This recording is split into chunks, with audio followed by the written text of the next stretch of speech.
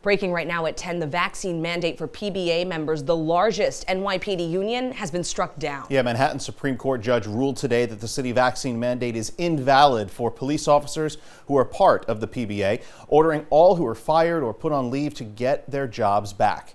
Now, News 12's Mary Lynn Buckley joins us right now. She has more for us from the 69th precinct. And Mary Lynn, some massive implications here of this decision.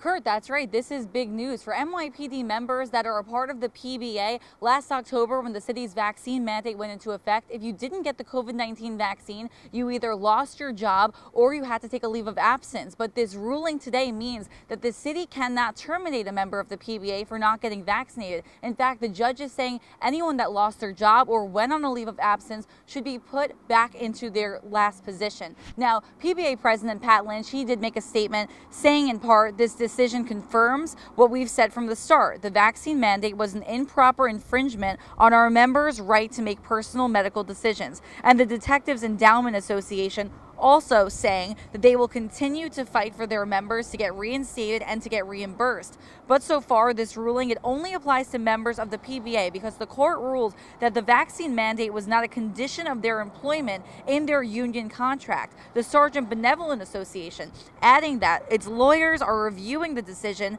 as they wait on the city's next steps. And tonight, the firefighters union also calling on the FDNY commissioner to bring back members who were fired for not getting the shots and to give them back pay. But a City Hall spokesperson already saying that the city will be appealing this decision. And by appealing this decision, what that means is that the judge's ruling is put on pause until this is heard.